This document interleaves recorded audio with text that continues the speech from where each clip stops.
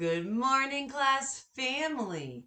It's a terrific Tuesday. Let's look at our message together. Show me that you're a team and a class family. Follow with your eyes and listen with your ears.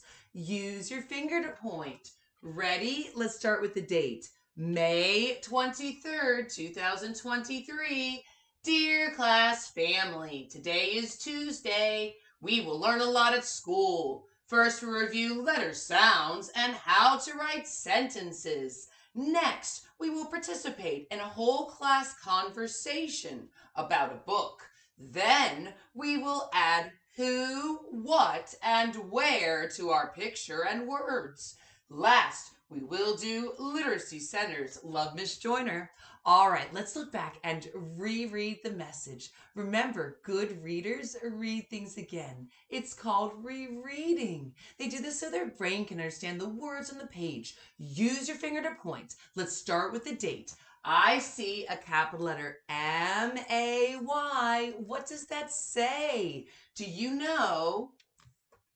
It does say May. If you remember that, go ahead and pat yourself on the back. Remember, good writers and mathematicians always capitalize the first letter in each month of the year because it's special and important. Let's reread the whole date at this time. May 23rd, 2023.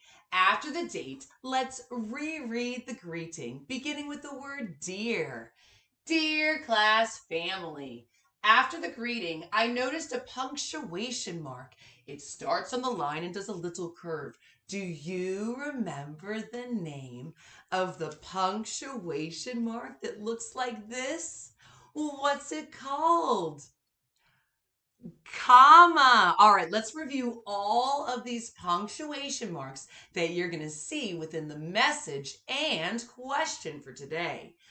Comma, say it with me, period, exclamation mark, also called an exclamation point, question mark. All right, let's go ahead and continue to reread, starting with the first telling sentence, beginning with a capital letter T. Good writers capitalize the first letter in each sentence. It's really important to do that as we are rereading. Notice how every sentence starts with a capital letter.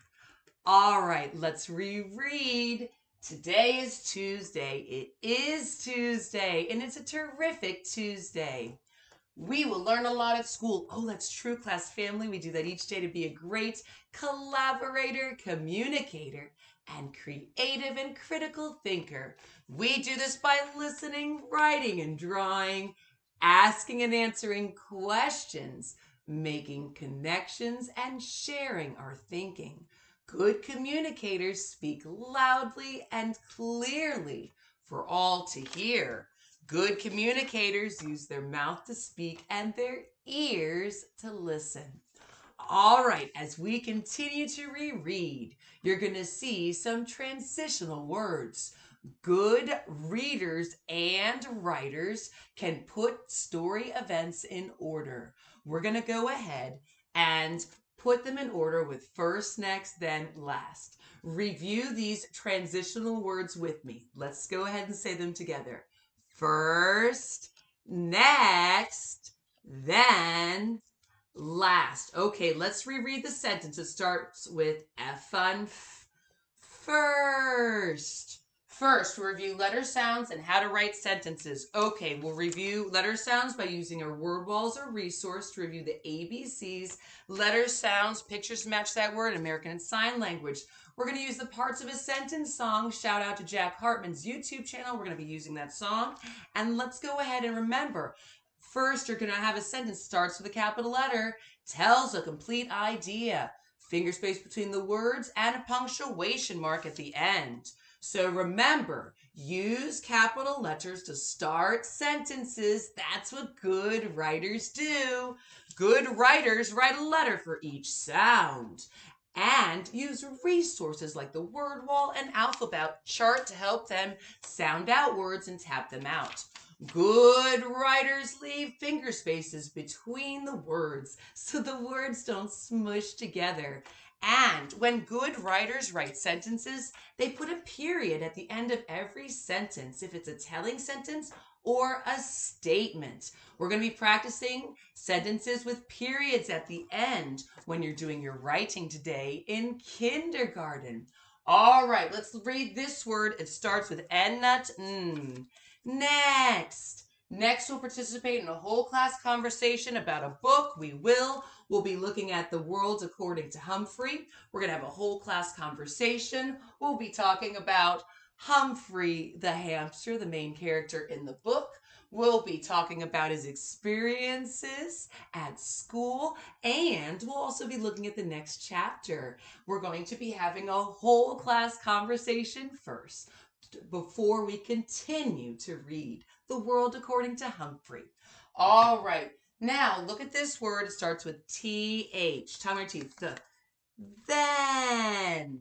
Then we'll add who, what, and where to our picture and words. All right, yesterday you already thought of a topic, so you were planning it and sketching it, and today you're going to be making sure that you write the words. We already reviewed what good writers do to write sentences, and make sure your pictures help with the words. You're going to be adding some details showing who, what, and where in your story or your all about book. Remember, this is a writing assessment that we can't help you on, so you got to use your resources so we can see what you know independently. Good writers go through the writing process and revise, edit, and proofread their writing. You started yesterday. Let's go ahead and continue today. All right, I see that transitional word with an L. Last. Last, we'll do literacy centers. Love Miss Joyner. We will do literacy centers. You know, we'll do Lexia. We'll do some other box centers. We already have a big writing assignment to do, and we're going to be doing some reviews, like reviewing some books that we enjoy in class, writing the room, building CBC words. It's going to be fantastic. Get your fans ready. Fantastic. Our would you rather question for today is, dun, dun, dun, dun, would you rather eat onions or worms? Ooh, think about your answer. Get ready to be a great communicator and share why. We'll put a tally mark under onions or worms, whatever your answer is, and you'll be sharing your thinking. Would you rather eat onions or worms? Why?